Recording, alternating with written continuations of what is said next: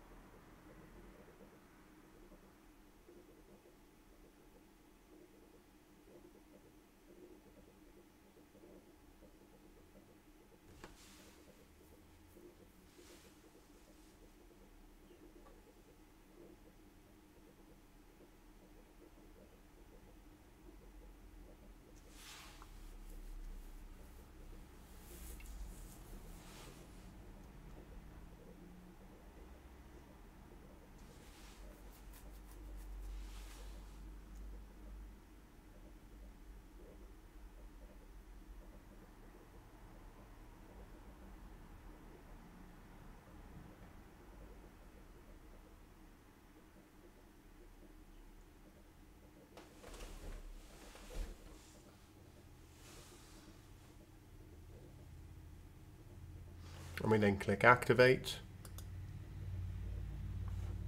And we can come back across to the SSL inspection policy. And you can see that we have now configured to automatically bypass O365 using the one-click configuration and Unified Communications as a Service, ensuring that these applications flow through Zscaler Internet Access without being intercepted and therefore perform as expected. If we take a look at our advanced SSL inspection settings, we're going to configure to not use a custom certificate,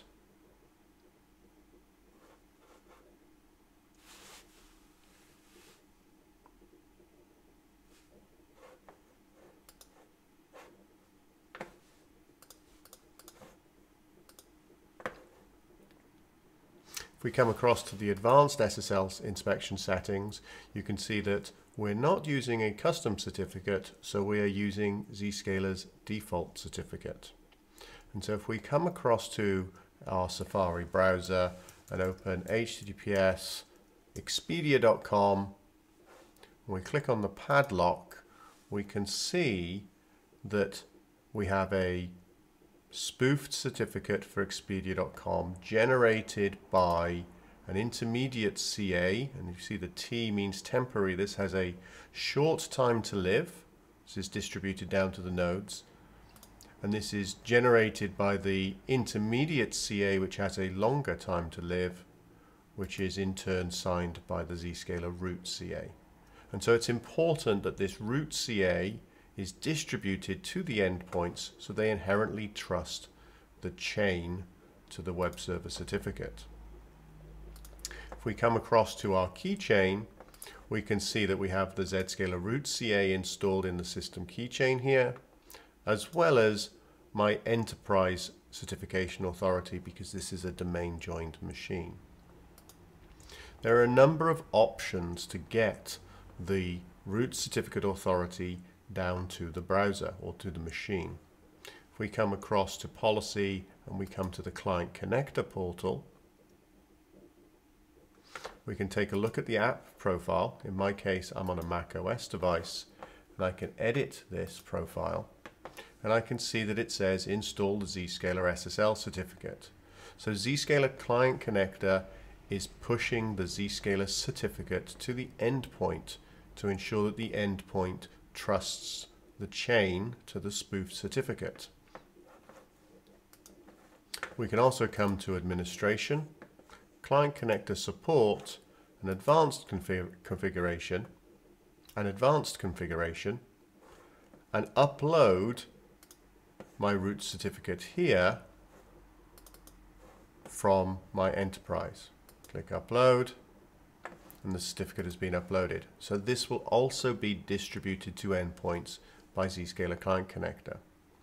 Alternative mechanisms to deploy the Zscaler certificate as well as your enterprise certificate would be to use your MDM, such as SCCM, Intune, or AirWatch. Or of course the user could manually install the certificate if you sent it out via email or some other mechanism. Let's click go back.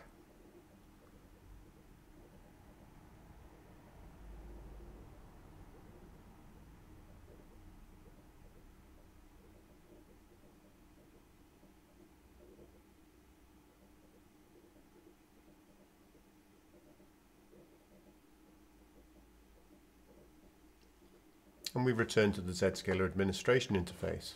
Let's go to Policy, SSL Inspection, Advanced SSL Inspection Settings, and we're going to generate the certificate signing request for our custom certificate. So let's generate a new CSR, and we'll enter the details in the signing request. So I am Welsh Geek.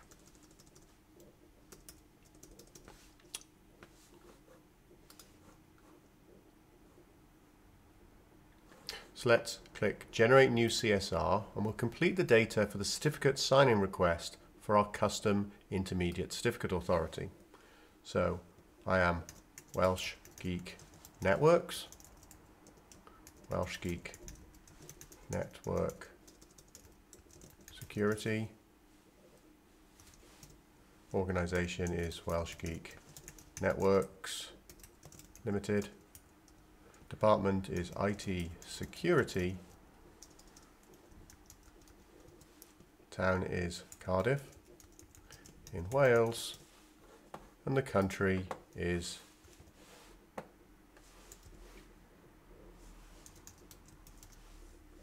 United Kingdom. We click Save.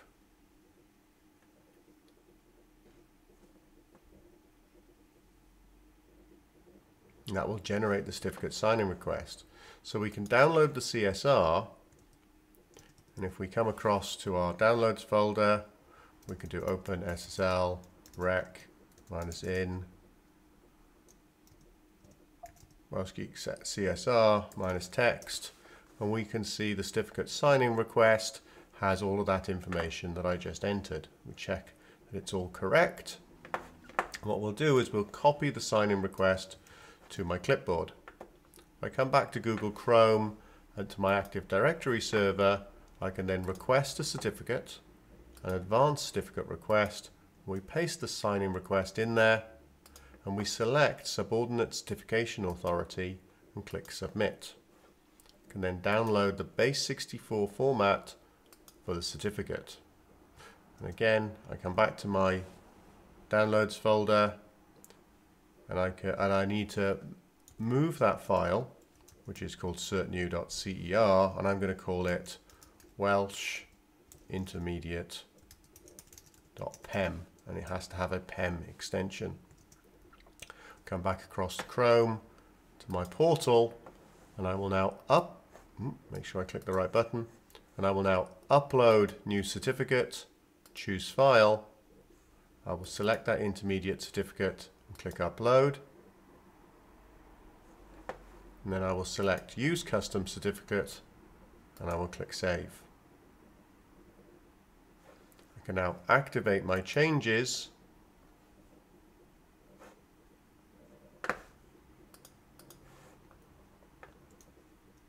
I can now activate my changes, and all of my my custom certificate has been uploaded and activated. So I can close this.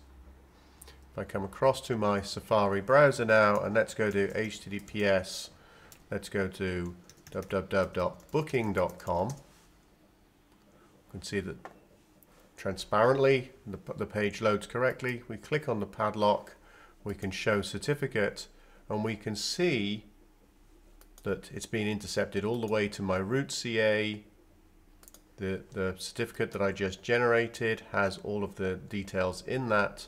We have the temporary certificate with a short time to live, which is distributed to the nodes, and then the spoofed certificate for the booking.com website. And click OK to this, and therefore we can demonstrate that Zscaler Internet Access does SSL inspection, SSL enforcement using both the Zscaler root certificate authority as well as custom certificates for SSL inspection.